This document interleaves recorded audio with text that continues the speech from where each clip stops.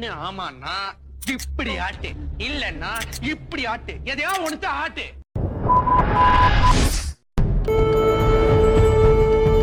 நான் இங்கதான். இது எவ்வளவு தூரம் போவோம், என்னை எங்க கொண்டு போகணும்னு பார்க்க போறேன். ஆனா லைஃப்ல என்ன நடக்கலாம், அதுக்கு ரெடியா இருக்குமா தான்டா கேள்வி.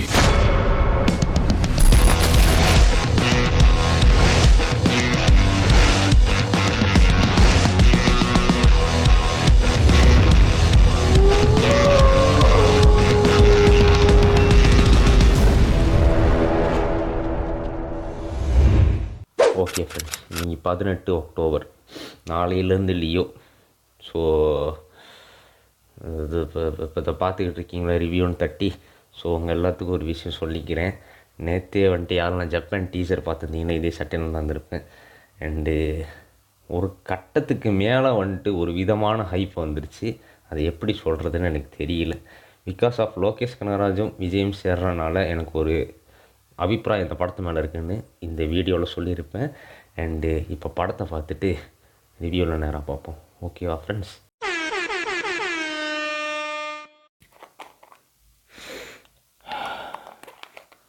ஓகே ஃப்ரெண்ட்ஸ், லியோ பார்த்தாச்சு. அவ்வளோ சரியில்லைங்க, அவ்வளோ சரியில்லை. அந்தளவுக்கு தரமாக இல்லை. எனக்கு நீங்கள் பேசும்போதே தெரியும் இவன் இந்தமாரி பேச மாட்டான், பிடிக்கலனாலும் கூட இந்தமாரி பேச மாட்டான் அப்படின்னு உங்களுக்கு இத்தனை வருஷமாக பார்க்குறவங்க எல்லாத்துக்குமே தெரியும். ஸோ ஃபஸ்ட்டு இந்த கதை அதெல்லாம் பார்க்குறது உனக்கு ஏன் எனக்கு டிசப்பாயிண்ட் ஆச்சு, லியோ படம் ஏன் எனக்கு பெருசாக ஒர்க் ஆகலை அப்படின்னு பார்க்கலான்னு சொல்லுவேன்னு நினைக்காதீங்க. அப்படி அவனாவது சொன்னான்னா முன்னுக்கு நான் சொன்ன மாதிரி எவனாவது ஒன் சிங்கிள் பர்சன்ட் சொன்னான்னு வச்சுக்கோங்களேன், உடனேயோட ஒரு தட்டு தட்டி பொச்ச மூடி ஸ்கூலுக்கு போடா. ஆல்ரைட் ஃப்ரெண்ட்ஸ், எப்போதும் போல தான் இது ரொம்ப ஹாட்டான ஒரு படம் வேறு இந்த சீசனில். என்னை கேட்டிங்கன்னா லைக் இங்கே ஒரு விஷயத்த ரிவ்யூ ஆரம்பிக்கிறதுக்கு முன்னாடி இங்கே ஒரு விஷயத்த நான் சொல்லிக்கணும்னு ஆசைப்பட்றேன். இந்த சீசன்லேயே என்னை கேட்டிங்கன்னா நான் ஸ்கூல் காலேஜ் இதை இப்போது யூடியூப் இந்த காலகட்டத்தில் என்னை கேட்டிங்கன்னா ஒரு 7-8 வருஷத்தில் மோஸ்ட் ஹைப்டு ஃபிலிம்னு என்னை கேட்டிங்கன்னா அவெஞ்சர்ஸ் எண்ட்கேம், பொன்னியின் செல்வன் பாகம் 1, அதுக்கடுத்து லியோன்னு தான் நான் சொல்லுவேன். பிகாஸ் ஹைப் எங்கேயோ போயிடுச்சு அந்த ஹைப். அதை ஹைப்பை சாட்டிஸ்ஃபை பண்ணிச்சான்னு கேட்டிங்கன்னா இதெல்லாம் கதைலாம் சொல்கிறதுக்கு முன்னாடி இதோட நான் ஆரம்பிச்சிடலாம் அப்படின்னு எனக்கு தோணுச்சு. இந்த ஒரு கெட்ட வார்த்தை பேசி கான்ட்ரவர்ஷன் ஆனிச்சுல விஜய் சார் பேசி அந்த ட்ரெய்லரில் அந்த particular scene, man that's not Vijay, not even a single percentage of Vijay. இவ்வளோ வருஷம் நம்ம பார்த்ததில்லை. ஈவன் ஷாஜஹான் படத்துலையும் சரி, கத்தி படத்தில் வர அந்த ஜீவானந்தம் கேரக்டரும் சரி, திருமலையில் அந்த எமோஷனாக ஒரு கட்டம் பேசுவார், அது எங்கேயோ போயிடுச்சு.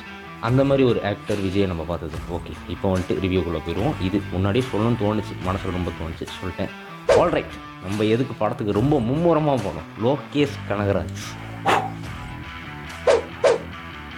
இங்கேயோ போயிட்டேன் நான். இங்கேயே இருக்க வேண்டிய ஆள் நினைக்கிறேன். இது நான் ரொம்ப ஹைப்பர் ஆகிறேன் அப்படின்னு நினைக்காதீங்க. ஆப்வியஸ்லி படம் தேட்டரில் உட்காந்து அந்த 17 ஸ்டூடியோன்னு போட்டும் கூட நான் கொஞ்சம் அப்படியே ஹைப்பே இல்லாமல் தான் பார்த்தேன். பட் அது என்னை மாநகரம் கைதி ட்ரைவ் பண்ண மாதிரி என்னை அப்படியே கூப்பிட்டு போணுச்சு. அந்த வகையில் இயக்கம் நல்லா பண்ணியிருக்காரு லோகேஷ் கனகராஜ். உண்மையில நீங்கள் கேட்டிங்கன்னா நார்மல் இந்த படத்தோட கதையை வந்துட்டு நம்ம கொஞ்சம் சொல்லிடலாம். எப்போதும் போல் இது ஸ்பாய்லர் ரிவ்யூ தான், ஆனால் அதில் ஸ்பாய்லரே கிடையாது. என்னை ரொம்ப வருஷமாக ஃபாலோ பண்ணுறது மட்டும்தான் நான் ஏது சொல்கிறேன்னு தெரியும். ஓகே, லியோ பார்த்திபன் ஒருத்தர் வந்துட்டு சாக்லேட் காஃபின்ற ஒரு கடையை வச்சு நடத்திட்டு வந்துக்கிட்டு இருப்பார். அந்த கடை அவரோட வீடு, அவரோட குடும்பம், இப்படி இருக்கிற அவரோட வாழ்க்கையில் வந்துட்டு திடீர்னு ஒரு வில்லங்கம் ஒன்று நடக்கும். அந்த வில்லங்கம் நடந்ததுக்கப்புறம் இன்னும் என்ன பற்பல வில்லங்கங்கள் வந்து எந்த வில்லங்கத்துக்கு முன்னாடி கொண்டு போயிட்டு இந்த பார்த்திபனை கொண்டு போய் நிறுத்துது. அதாவது இது வந்துட்டு உண்மையிலே பார்த்திபனும் லியோவும் வெவ்வேறு ஆளா இல்லை தனக்குள்ளே இருக்கிற ஆல்டர் ஈகோவா அப்படிங்கிறத படத்தை பார்த்து தெரிஞ்சுக்கங்க. பார்த்து எதையுமே நான் சொல்ல விரும்பல. கடைசியில் நான் ஒரு விஷயம் சொல்லிக்கிறேன், அது கொஞ்சம் இமோஷனலாக நான் சொல்லிக்கிறேன். இதுதான் கடைசியில் வந்துட்டு இப்படி இருக்கிறவனுக்கு ஏன் கடைசியில் இந்தமாரி ஒன்று ஆகுது, நடுவில் என்னென்ன கிளை கதைகள் இருக்குது அப்படின்ற அந்த பார்த்திபன்ற கேரக்டரை வச்சே ட்ரைவ் பண்ணி போகிற ஒரு படம் தான் இது. நடுவில் அந்த லியோன்ற கேரக்டரை வந்துட்டு அழகாக யூஸ் பண்ணியிருப்பாங்க. அது எப்படி யூஸ் பண்ணியிருப்பாங்கன்னு படத்தில் போய் பாருங்கள். ரொம்ப சிம்பிளான ஒரு கதை. ஹிடனில் இருக்கிற ஒரு மனுஷன், விக்ரமில் நீங்கள் பார்க்குற மாதிரி தான், விக்ரமாக இருந்தாலும் சரி, ஜெயிலராக இருந்தாலும் சரி, அவருக்கு தனிப்பட்ட ஒரு பயங்கரமான ஃப்ளாஷ்பேக் இருக்கும். அதை அப்படியே மறைச்சி வாழ்ந்துகிட்டு இருப்பார். ஈவன் தான் அவருக்கு ஒரு பாசிட்டிவான ஃப்ளாஷ்பேக்காக இருந்தாலும் சரி, நெகட்டிவான ஃப்ளாஷ்பேக்காக இருந்தாலும் சரி. பட் இங்கே காட்டப்பட்ட விதம் வந்து அந்த கதை வந்துட்டு என்ன தான் ரொம்ப பழைய கதையாக இருந்தாலும் காட்டின விதம் வந்துட்டு உண்மையிலே ரொம்ப யூனிக்காக இருந்துச்சு. புதுசாக இருந்துச்சுன்னு சொல்கிறத தாண்டி யூனிக்காக இருந்துச்சு. இது கொஞ்சம் தனியாக நம்ம கண்ணுக்கு தெரிஞ்சு உண்மையிலே எனக்கு எத்தனை பேருக்கு தெரியல, எனக்கு பர்டிகுலராக இது கொஞ்சம் தனியாகவே தெரிஞ்சு. அண்டு நடிகர்கள் Vijay sir, Trisha ma'am, Chandy, Mysskin, Gautham Menon sir, Arjun sir, Sanju Baba and இன்னும் பர்பல் ஆர்டிஸ்ட் இந்த படத்தில் வந்துட்டு நிறைய ஆர்டிஸ்ட் இருக்காங்க. அது வந்துட்டு நான் வந்துட்டு என்ன தான் நிறைய பேர் ஸ்பாய்லர் ரிவ்யூ போட்டாலும் நம்ம வீடியோவில் ஃபஸ்ட்டாக வர்ற வீடியோவில் வந்துட்டு என்றைக்குமே ஸ்பாய்லர் இருக்காது. நிறைய சர்ப்ரைசஸ் உண்மையிலே படத்தில் இருக்குது. வாரிசு ரிவ்யூவில் நான் சொல்லியிருக்கேன், அதை இங்கே இருக்கும் போய் பாருங்கள். விஜய் ஃபேன்ஸுக்குன்னு ஒரு சில விஷயங்கள் வந்துட்டு வம்சி பண்ணியிருப்பார் அப்படின்னு. பட் ஹியர் ஃபிலிம் லவர்ஸாக இருக்கிறவங்களுக்கு, குறிப்பாக ஆக்ஷன் லவர்ஸாக இருக்கிறவங்களுக்கும் அண்ட் ஆல்சோ வந்துட்டு விஜய் ஃபேன்ஸுக்கு இது வரைக்கும் அவங்க விஜயை ரசித்த விதத்தை தாண்டி வேறு ஒரு விஜயை உண்மையிலே வேறு ஒரு பரிமாணத்தில் நிஜமாகவே காட்டியிருக்காரு. இது வந்துட்டு இது பெய்ட் ரிவ்யூ கிடையாது, இது வந்துட்டு எவனுக்கும் சொம்படிக்கணும் அப்படிலாம் கிடையாது. இன்ஃபேக்ட் நான் சொல்லியிருக்கேன், எனக்கு வந்துட்டு அவ்வளோ பெரிய விஜய் பிரியர் இல்லை நான். பட் எனக்கு விஜய் பிடிக்கும். ஒரு சினிமா ரசிகனாக வந்துட்டு பார்க்கும்போது அவரோட கரிஸ்மேட்டிக் பிடிக்கும். அப்படி பார்த்து வளர்ந்த எனக்கு இந்த படத்தில் அவரோட பெர்ஃபார்மன்ஸ் எங்கேயோ இருந்துச்சு. உண்மையிலே அவர் வந்துட்டு லோகேஷ் வந்துட்டு ஒரு இன்டர்வியூவில் சொல்லுங்கிறது, இந்த படத்தை வந்துட்டு இன்னொரு வாட்டி பார்க்குறதா விஜய் சாரோட பெர்ஃபார்மன்ஸ்காண்டியே பார்க்கலான்னு கடைசி வரைக்கும் ஹோல்ட் பண்ணிட்டு போனார். இந்த மாதிரி ஒரு பெர்ஃபார்மன்ஸ் தான் நான் வந்துட்டு விஜய் சார்கிட்ட இவ்வளோ நாளும் நான் எதிர்பார்த்தேன். Well, kudos super. And also நடித்த எல்லாருமே வந்துட்டு not even fake. And also வந்துட்டு நிறைய பேர் சர்ப்ரைஸை உடைக்கலாம், நானே சர்ப்ரைஸை உடைக்கிற மாதிரி கொஞ்சம் ஹிண்ட்டு கொடுக்கலாம். நான் வந்துட்டு ஹிண்ட்டு தான் கொடுப்பேனே ஒழிய இதுதான் இருக்குது, இப்படி தான் வரும், இந்த ரீலில் இதான் நடக்கும், கரெக்டாக இந்த கேரக்டர் வந்துட்டு அதுலேருந்து கனெக்ட், நான் அந்த மாதிரி சொல்ல மாட்டேன். கவலையே படாதீங்க. ஏன்னா இது எல்லாத்தையும் அவாய்ட் பண்ணிட்டு நான் காலை ஷோ பார்த்துட்டு எப்படி போய்ட்டு என்ஜாய் பண்ணணும், அதே மாதிரி வீக்கெண்டில் குடும்பத்தோடு போகிறவங்களும் சரி, பார்த்துக்கிட்டு இருக்கிறவங்க வீக்கெண்டில் வந்துட்டு ஃப்ரெண்ட்ஸோடு போகிறவங்களும் சரி, இன்றைக்கி நைட் ஷோ போகிறவங்களும் சரி, யாராக இருந்தாலும் அந்த பார்த்த ஒரு எக்ஸைட்மெண்ட் வந்துட்டு வேறு லெவல் ஒரு ஃபீல் கொடுக்கும். நம்ம பார்த்தோன்னே கிடைக்கிற அந்த ஒரு எக்ஸைட்மெண்ட் வந்துட்டு வேறு ஒரு ஃபீல் கொடுக்கும். எனக்கு எப்படி என்னை சுற்றி இருந்த ஆடியன்ஸ்க்கு எப்படி இருந்துச்சோ பார்த்துக்கிட்டு இருக்கிற உங்களுக்கும் அது கிடைக்கணும். அண்டு படத்தோடைய இசை அனிருத். இந்த வருஷம் அனிருத் தான் best music director. Yuvan Shankar Raja ஃபேனாகவே சொல்கிறேன் ஃப்ரெண்ட்ஸ், அனிருத் தான் பெஸ்ட்டு மியூசிக் டேரக்டர். நடுவில் ஒரு இங்கிலீஷ் பாட்டு ப்ளே பண்ணியிருப்பார் ஜவான் படத்தில்னு சொன்னேன். இங்கேயும் ஒரு இங்கிலீஷ் பாட்டு வருது, அதுவும் சூப்பராக இருக்குது ஃப்ரெண்ட்ஸ். எனக்கு புரியல இது அனிருத் கிட்டேருந்து அந்த இங்கிலீஷ் பாட்டை எப்படி கொக்கி போட்டு இந்த லோகேஷ் கனகராஜ் வந்து வாங்குறாரு அப்படின்ட்டு. சூப்பர் ரொம்ப சூப்பராக இருந்துச்சு. அந்த ஒரு போர்ஷன் விஜய் நடிக்கிற அந்த போர்ஷனுக்கும் அந்த பாட்டு வந்த சீனுக்கும் வந்துட்டு ரொம்ப சூப்பராக இருந்தது.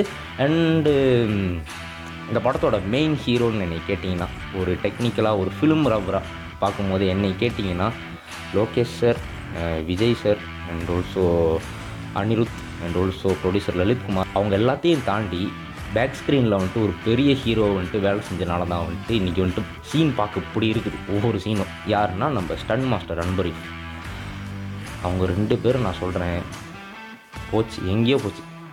சீரியஸாக எந்த படத்தையும் ஒப்பிட்டு நான் சொல்லலாம். அவங்க வேலை செஞ்ச இந்த KGF Chapter 2 அண்டு விக்ரம், இது எதுவுமே நான் வந்துட்டு ஒப்பிட்டு நான் சொல்ல இதோட அது பெஸ்ட்டாக இருக்குது, இதோட அது லோவாக இருக்குது அப்படின்னு நான் சொல்ல.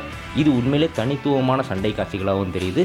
சண்டை காட்சிகள் வந்துட்டு மாஸ்டரில் கொஞ்சம் திணிச்ச மாதிரி தெரியும், கொஞ்சம் உண்மையிலே கொஞ்சம் திணிச்ச மாதிரி தெரியும். பட் இங்கே வந்துட்டு திணிக்கலை, கதையில் உண்மையிலே தேவைப்பட்டு அழகாக அந்த ஆக்ஷன் ஸ்டோரி டெல்லிங்கை வந்துட்டு அழகாக வந்துட்டு நரேட் பண்ணியிருக்காரு. அண்ட் அது அழகாக பொருந்திருக்கு. வேறு அதுக்கு அன்பரிவு மாஸ்டரோட ஸ்டன்ஸ் வந்துட்டு பக்காவாக பொறுத்திருக்கு. சூப்பர். கேமராமேன் மனோஜ் பரம்சா, எனக்கு வந்துட்டு நான் ஸ்பீச்லெஸ் ஆனது வந்துட்டு மனோஜ் பரம்சா தான். நான் வந்துட்டு இது கூட ஓகே, இது இவங்க பண்ணுவாங்கன்னு எனக்கு தெரியும், இது கூட இவங்க ஓகே, எதுனா வந்துட்டு எனக்கு அனிருத் வந்துட்டு இப்படி பண்ணுவார், ஓகே கண்டிப்பாக அது ஒரு பேங்க் அடிப்பார்னு தெரியும். அன்பரி வந்துட்டு இப்படி ஒன்று பெருசாக அது ஒன்று பண்ணுவார், லோகேஷ் வந்துட்டு ரைட்டிங்கில் பெருசாக அது ஒன்று பண்ணுவார், ஸ்க்ரீன் பிளேயில் பெருசாக அது ஒன்று பண்ணுவார் கண்டிப்பாக தெரியும். ஏன்னா வந்துட்டு கூட வந்துட்டு ரத்னாவும் தீரஜ் இந்த படத்தில் நல்லாவே வேலை செஞ்சுருக்காங்க. கோக்கியான டைலாக்லாம் அங்கங்கே ஒர்க் பண்ணியிருக்காங்க, அதெல்லாம் நல்லா இருந்துச்சு. அண்ட் ஆல்சோ மனோஜ் பரம்சா வந்துட்டு எனக்கு ஏன் ஸ்பீச்லெஸ் அப்படின்னு நான் சொல்கிறேன்னா, மேன் இதில் வந்துட்டு மோக்கோபாட் கூட நீங்கள் விட்டுருங்க, ஒரு சில சண்டை காட்சிகளை தாண்டி ஒரு சிம்பிளாக பேசுகிற சீன்கள் வரும். அண்ட் ஆல்சோ வந்துட்டு கான்வர்சேஷன் தாண்டி அந்த ஷார்ட் காட்டுற சீன்லாம் ஒரு சீன் வந்துட்டு இந்த படம் உண்மையிலே யூனிக்காக தெரியுது, உண்மையிலே சீரியஸாகவே யூனிக்காக தெரியுது. நான் என்ன யோசிக்கிறேன்னா, வினை தாண்டி வருவாயா, நண்பன், ராதேஷாம் இதெல்லாம் எடுத்த மனுஷனா இப்படி ஒரு படத்துக்கு சினிமாட்டோகிராஃபி பண்ணி வச்சிருக்காரு அப்படின்னு பார்க்கும்போது ரொம்ப வியப்பாக இருந்தது. அவரோட அப்கிரேடட்ஸ் வந்துட்டு ஸ்க்ரீனில் உண்மையில் பெருசாகவே தெரியுது.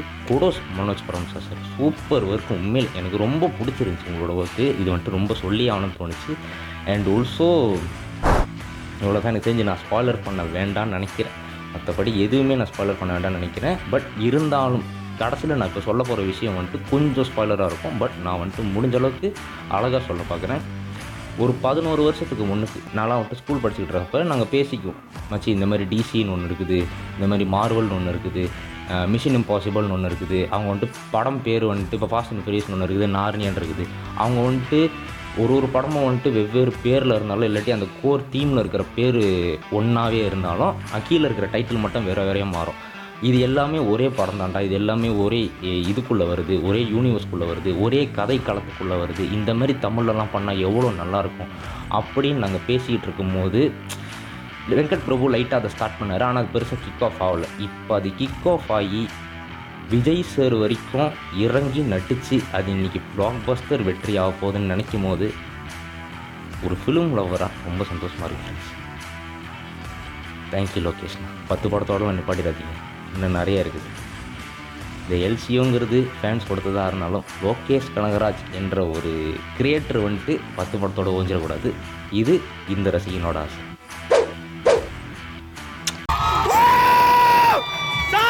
லோகேஷ்